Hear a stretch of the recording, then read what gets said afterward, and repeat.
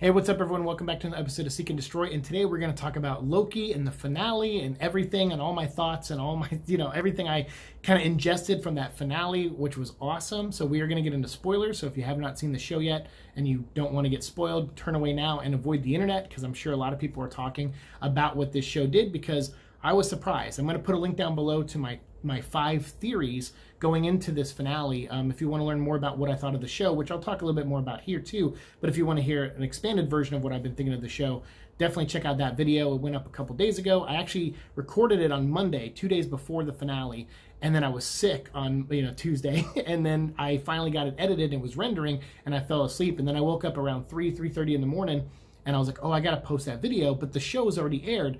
But hey, you know what? I haven't watched it yet. So, and I recorded this a few days ago. So let's post that. And that'll give me a few more days to gather, to watch the episode and gather my thoughts on it. And then I did something I don't normally do. I went out and watched a couple other YouTubers like Double Toasted, who I'm a big fan of watching their channel. And I watched a couple other channels about their thoughts on it and kind of what they gleamed from it. Sasha, someone who's popped in on this channel a couple times, who I watch, who does reaction stuff. Like she did a great stream the other day with her friend Jack that I was listening to them. And I was like really just interested in all the theories and the versions of things and how people interpret stuff. Like, I just like that stuff, and I always like hearing other people's, like, what they got out of the show, what they liked and stuff. And so I'm going to share my thoughts here, but like I said, we're going to get into spoilers, so I don't want to ruin it for you. So go watch the show if you're able to, and come back here after you've seen it. Unless you don't care, then hang out and comment down below and let me hear your thoughts on the stuff I talk about or stuff you've heard about the show as well. But yeah, definitely watch it though; it's really good. The Disney Plus shows, they've been kind of hit or miss for me, hit and miss, I should say, because Wanda, I thought, started really strong. I loved all the sitcom stuff. I'm a big fan of those shows. Like, I Love Lucy and Bewitched. I really dig all that. So I was really digging the show for the first half. And then the last, 2 episodes, the show, to me, kind of fell apart. I didn't really like the wrap-up of some of the characters. And I know people are going to think I'm just complaining about the boner stuff, with her brother being Pietro and not Pietro or whatever. I mean, yeah, that was a little disappointing, but I wasn't fully banking on that to wrap up the show. I just like things to conclude in a good way. I know they got to set up more stuff for Marvel, and take these characters in further directions after the shows. But I still was like, Darcy, I think, only had like a blip of a moment at the end. No pun intended. I know the blip is kind of a thing in Marvel. But Darcy barely showed up in the finale. The way she took down the bad guy, that was clearly something that there was probably going to be more to that. But I think COVID affected their filming of those final episodes. And to me, it showed. And I know that's not completely their fault, but at the same time, I have to, give my reaction to what I saw. And what I saw, I didn't really like. So the final 2 episodes of Wanda kind of lost me. Even though there was 1 or 2 good moments in them, I still didn't like how it ended. Same with Falcon and Winter Soldier. I thought it had a better ending than Wanda did. But that and Black Widow, they're more straightforward kind of Marvel movies where it's just like action and, things like that. But what I liked Falcon and Winter Soldier dealt with is the people that got blipped away. What is it like? Because Spider-Man, that movie didn't deal with that at all. There was like, hey, we disappeared for 5 years. Now we're back, and we got to go to school, and then we're going to go to a European vacation. That seemed rushed and dumb. Like, I don't think that's a priority to send kids over to Europe after the world blipped. Like, I think there's other things you could do with the, set other vacations and stuff you can send with the kids, or not do any of that, and save money for the schools because they probably need it. So to me, I never really liked what they did with Spider-Man. I felt like they glossed over the blip thing. The Disney Plus shows handled that well with like Photon, Monica Rambeau in the WandaVision show. And then obviously the people, like the rebellion group that rises up in Falcon and Winter Soldier. So I did like that because it dealt with, well, what's it like a little bit? Like if you got blipped away for 5 years, you come back, you're not a citizen of this country anymore. You don't have your apartment or house anymore. Everything was kind of taken from you in a way. Like you don't have a bank account anymore. I thought all that was neat. They didn't delve on it too much, but I still thought that the fact that they touched on it was the stuff I liked in the show. But some of the other stuff I was kind of like meh on. I was just like, whatever. But all the Zemo stuff I loved because Zemo's awesome. And it's clear that they're setting up Thunderbolts and Young Avengers a little bit because we have the Wanda's twins, obviously are members of Young Avengers. So we have them, Wiccan and Speed. They were introduced kind of as kids in WandaVision. And then, obviously we don't know what's going to happen with Vision, but he's White Vision now, so that might play into something Young Avengers later, maybe. Then we also have Falcon Winter Soldier. They introduced Isaiah Bradley and his grandson, Eli. who, as we know, is the Patriot in the Young Avengers team. So I thought that was cool. We're also living in a world where the Avengers aren't really together. You know, after Endgame, everyone's kind of gone off to do their own things, so the Avengers aren't really around, which is also, like in the comics, the perfect time for the Young Avengers to start rising up. We got Hawkeye coming up soon, where we have Kate Bishop. She's going to be appearing in that show, so that's going to be another Young Avengers member. And then obviously we have Stature, Ant-Man's daughter. She's going to be in a movie coming up with Kang the Conqueror. And those two characters actually have a connection in the comic books. So I'm really excited to see where they're going to take all this. And like I said, they're starting to build these Young Avengers, and this show is no different. So for Loki, we obviously are getting introduced to the concept of Kang the Conqueror, and that directly ties into Young Avengers and their first mission in the comic books, which is to take down Kang the Conqueror when the Avengers aren't around to do it. So yeah, I'm excited. Kang is my favorite Avengers villain. I grew up an X-Men kid, so I didn't really read a lot of Avengers stuff, but anytime I did and Kang was there, I was locked in. And whenever Kang met the Fantastic Four or Doctor Doom, I always loved those interactions too. So for me, I'm excited for Kang. I'm big time excited. Kang even ties into X-Men lore a little bit when he was Rama Tut. That is also the origins of Apocalypse. The X-Men villain was around the time of Rama Tut's reign in ancient Egypt, and that was also Kang the Conqueror traveled back in time and being a pharaoh. So yeah, Kang has been many things, as he says in this episode. Jonathan Majors, who plays him, who appears in this final episode, is great. And my thoughts overall on Loki, like I said, I'll put a link down below. I put my top 5 theories going into the finale. I recorded that episode a couple days before the show aired, the final episode aired, but I didn't actually get to upload it until the final episode aired, but I hadn't watched the final episode yet, so I figured it'd be fun to post it up there and then see what theories I got wrong, which I got a major one wrong. Because WandaVision kind of ended the way it did, and Falcon and Winter Soldier ended the way it did, where neither of those shows really introduced a new major character for the Marvel Universe, I just assumed the same thing for Loki. I heard rumors it was going to get a second season, but I wasn't sure. I was like, I can't go off rumors. I want to see what the show delivers. Obviously, we are going to get a second season, but it did what those other two shows didn't do. So I was going into this going, from episode 1, I was like, it's probably Kang or Immortus, but I doubt they're going to do that. It just seems too obvious because, like, I said in my video where I talked about the 5 theories, Renslayer, like all these characters linked to Kang the Conqueror, the Edge of Time, Alioth, all these things linked to Kang. I just thought it was too obvious. I was like, there's no way. Like, Marvel's going to put their little goofy spin on it, and it's probably just going to be another Loki in that castle or something. So I was thinking dumb. I was actually thinking the stuff that disappoints me in Marvel, I was thinking along those lines because the previous 2 shows have disappointed me a little bit, which is unfair because it's clear that that was not the case here. They wanted to create something that is going to set up the future of Marvel movies, or at least some Marvel stories going forward, like a multiverse war, which is big and epic and awesome, and dealing with this character who, hearing his backstory, and Jonathan Majors, when he appears and he's eating the apple, I love that. I think Double Toasted, because I watched a couple other reviews of this show. Sasha and her friend Jack, I watched a little bit of their live. Actually, I watched the whole live stream for them. But I was watching other videos to see what people were kind of taking away from this show.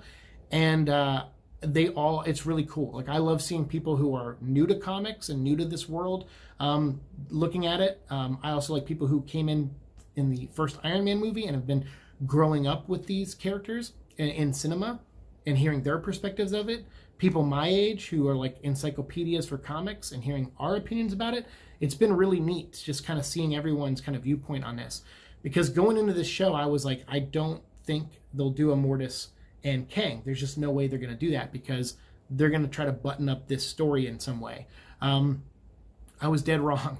And I'm kind of glad because Jonathan Majors is a great actor, and seeing him in this part playing Immortus was awesome. And he was kind of chilling. And when he was eating that apple, it was funny because Double Toasted had asked, they made a comment in their video, like, why is he eating an apple? And I commented, I said, like, well, I'm not very religious and I don't know the whole thing, but I think that somehow ties to the Bible, and that the whole thing about apples is that it symbolizes the fall of man, sin, immortality, or us walking away from paradise, and then also knowledge. And so that's kind of, and it's because I've written stories too, including stuff about, like Monomyth was a book I did, and that dealt with the repercussions of Adam and Eve eating the apple.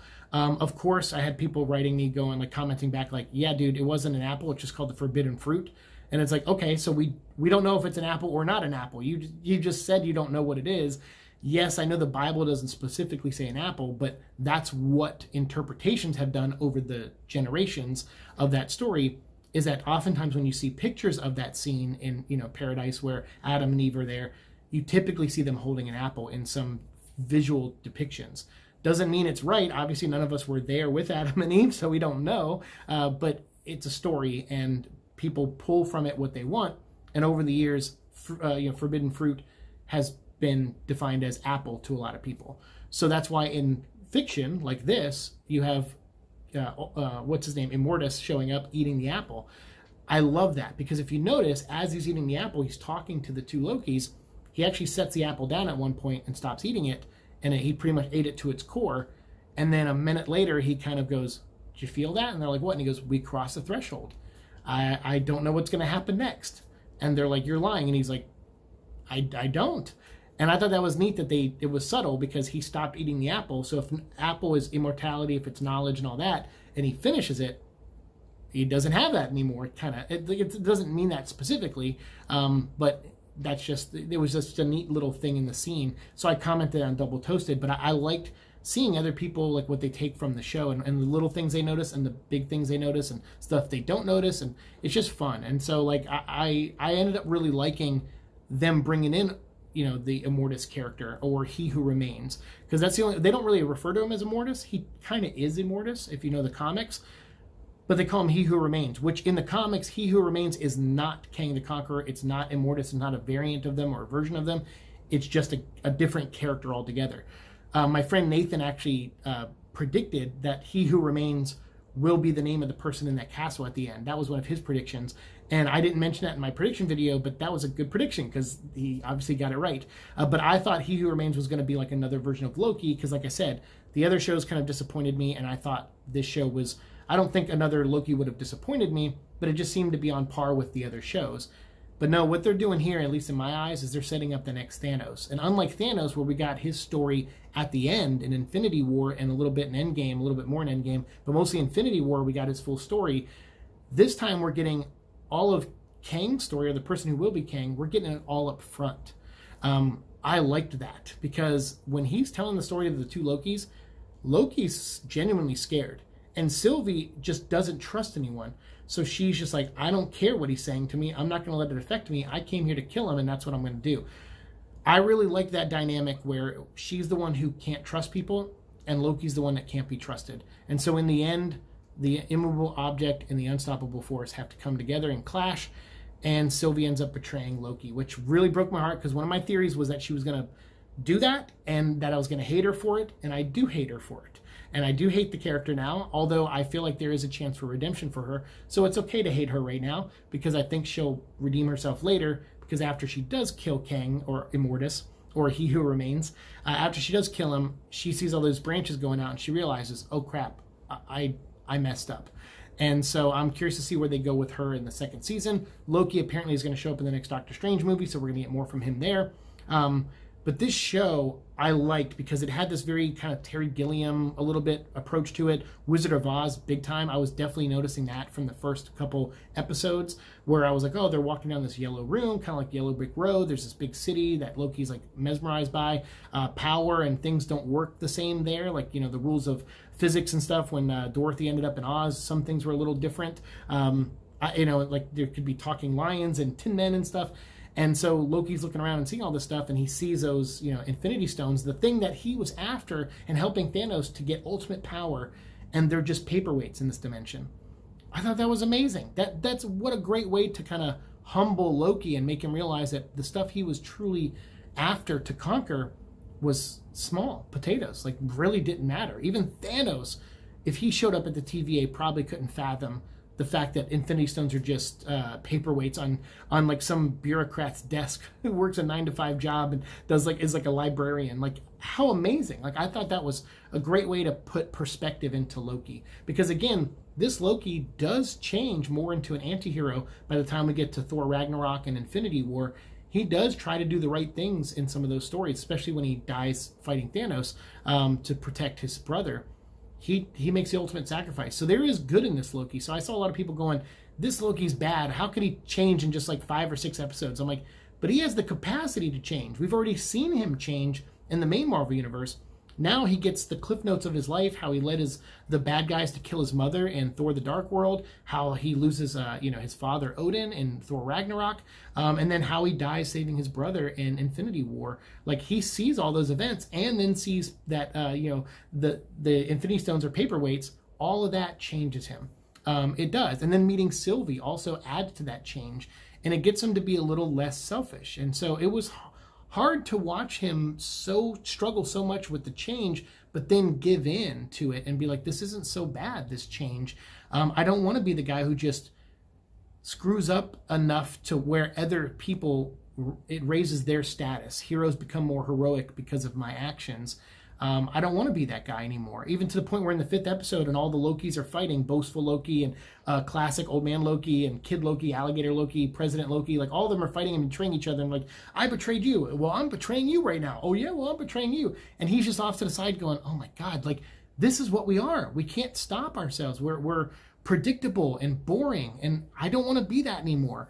So he sees an opportunity for change, and he, like a narcissist that he is, he loves the sound of his own voice. He loves the sight of his own tricks. He loves everything about himself. Of course, he's going to fall in love with a variant of himself. So I don't know. I thought all that was just very fitting for the character, but I also thought it was also fitting for the change that we saw in the character, that he was starting to be. You can't really call him less selfish because he was caring about Sylvie, who was another version of him. So it's kind of still selfish, but they are completely different people. They make it, because I saw a lot of people, they were like, oh, I'm weirded out by the kiss and stuff like that. I'm like, well, yeah, but she's just kissing him, not romantically so much. Maybe there's a tinge of that in there, but I always felt like throughout this whole show, Loki cared more for her than she cared for Loki. She doesn't trust anyone. She might now that she knows she screwed up, but she didn't then. So when she kissed him, it was just a distraction so she could get that device and teleport Loki to the TVA again, which he does go back to TVA, but he goes back to a variant version of the TVA where they don't know him and where Kang the Conqueror is the ruler. So I loved all that. I thought it was great. Like I said, my foot went in my mouth because I was going into the finale going, it doesn't make sense to bring in Immortus and Kang and all that because it's a character that means nothing to these characters. So why bring him in? Why don't you wrap up the story for these characters? But that's also me. As a writer, I like to button things up. I don't like long-form storytelling, but Marvel clearly is all about long-form storytelling. But I just figured since WandaVision has breadcrumbs of things that can be picked up on later, and Falcon and Winter Soldier has breadcrumbs on things that can be picked up later, I just didn't expect Loki to literally open the world. And now that the multiverse is here, because Jonathan Majors as Immortus, or as He Who Remains, has said right before he dies, this is only the beginning. If you think I'm bad, like I'm the one who actually condensed everything to one timeline and prevented more war from the multiverse. But you kill me, there's going to be another multiverse war, and then eventually it'll whittle back down to just one version of me again, and I'll be right back here in this seat. So you kill me, I'll see you soon. And so Sylvie does, and opens up the timeline, which now makes sense because we're getting What If next. In just less than a month, we're going to get a show that completely deals with the multiverse and all these splintered fractions that probably stem from the moment where Sylvie stabbed Immortus. So, or He Who Remains. So I'm pumped. So yeah, I'm going to put a link down below to my theories video if you want to check that out and hear me talk more about Loki and see what else I got wrong, because some of my theories were not very well thought out. But again, I was going off of a different mindset, and I wasn't giving this show enough credit to be the impetus for more stories. I thought this was going to be more of a bookend of a story for Loki and not so much an expansion and the beginning of a redemption arc for the character.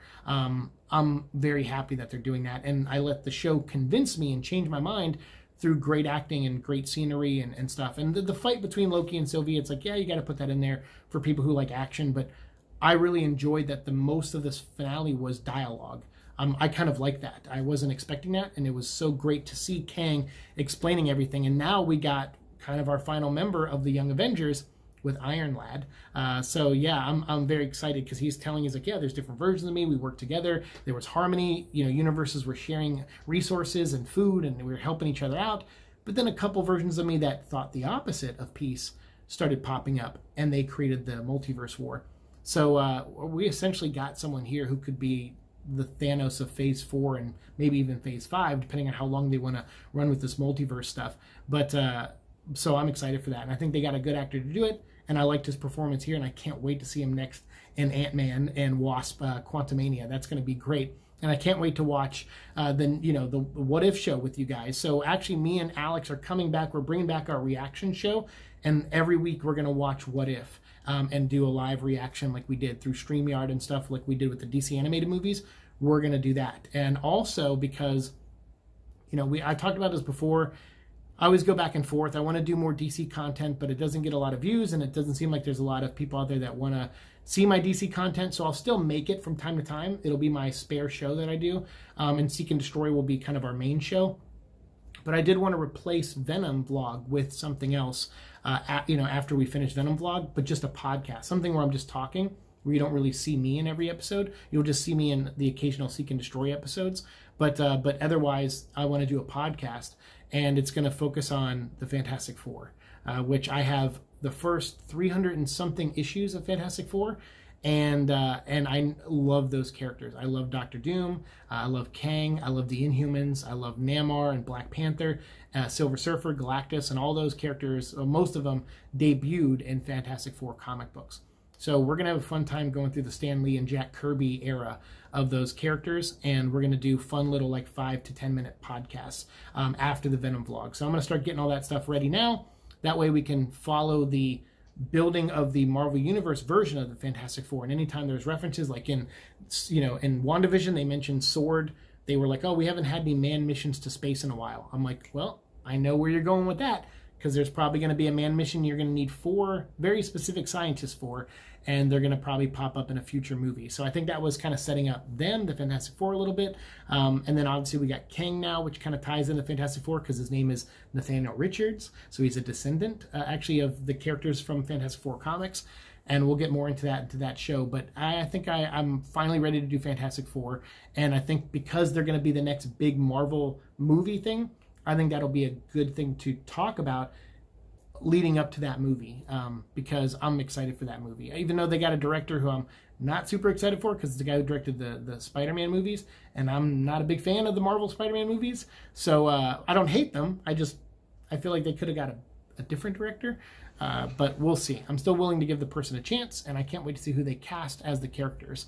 So let me know what you think of Loki. This is awesome. I'm very excited for the future of Marvel stuff now, because I'm a Kang the Conqueror fan, and I'm a Young Avengers fan. I'm also a Thunderbolts fan, and we got Zemo, and we got the other Captain America, like the evil. He's not evil, I guess, but he's like the U.S. agent now. We have him that could be a member of Thunderbolts. We have Abominations coming back in Shang-Chi. He could be a member of the Thunderbolts. He could be their Hulk.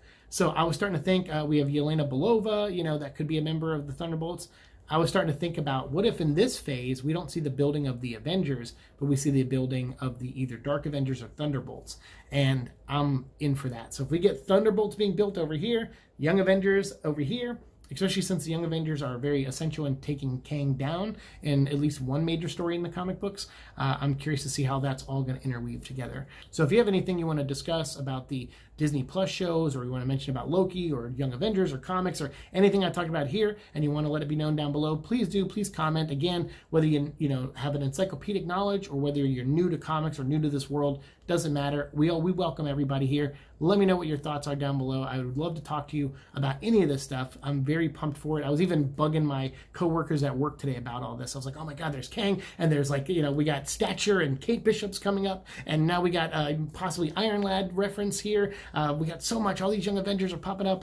It was so funny. I was getting into it, and they were just like, all right, dude, whatever. And I just made me realize how much I do love this stuff, and how healing to me, to my mind, and in its deteriorating state, how healing this stuff is to me. And that's why I don't want to just completely disappear from YouTube after the Venom vlog. That's why I want to still talk about comics, especially comics I'm passionate about. And we've had fun with Venom, and we've mentioned a lot of Fantastic Four and Reed Richards stuff during our run of covering Venom stuff. So I think it's an easy transition to go into Fantastic Four comics, and it's going to be a blast. I really love those characters. So that'll be something we start January of next year. But I'll still try to cover a few things leading up to that. from time to time. But otherwise, we're going to just focus on Venom now until the end of the year. And that'll be the show that replaces Venom. So I hope you guys are excited for that. And make sure you tune in, stay subscribed, because we're going to do live reactions to every episode of What If, me and my friend Alex, in our new show called Uwatube, The Watchers. Yes, and I'm going to spell it right there so you can see that I'm adding in Uwatu, The Watcher, and how I'm spelling it into combining it with YouTube. So yeah, that's our new show, and that's going to be starting very soon. So thank you so much. I appreciate you guys watching and liking and subscribing and all that fun stuff, and we'll see you all in the future. Peace.